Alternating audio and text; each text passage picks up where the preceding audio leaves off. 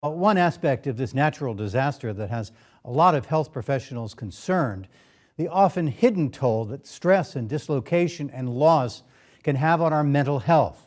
For more on that, here's NBC5's John Hawkes.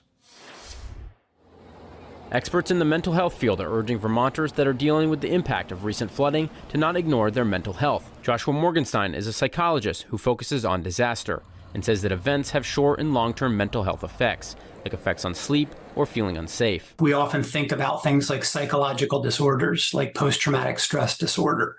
It's important to think about mental health disorders because they're significant. They can have very long-term impact on people's well-being, their physical health as well. Experts say people can engage in health risk behaviors, things like increasing the use of alcohol, tobacco, and prescription medications, and even interpersonal violence and family conflict after disaster events. As a way usually of coping with difficult emotions. People can lose a community connection and the feeling of safety, but experts say there are a few things that can improve people's ability to function after natural disasters, like rest, keeping a routine, and practicing calming exercises. Also, increasing the feeling of safety and calming, a sense that you're able to do things even in overwhelming circumstances. Social connectedness and hope have been collectively referred to as psychological first aid, which is really a framework for approaching interventions that, again, foster resilience and improve functioning during disasters. Another common stressor: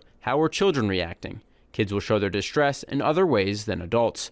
Older kids may become aggressive or socially isolate. Parents may register these actions as misbehavior, but Morgenstein says parents often assume children's worries are the same as adults, but more than likely they're not. He advises parents to use simple, plain language and reassurances.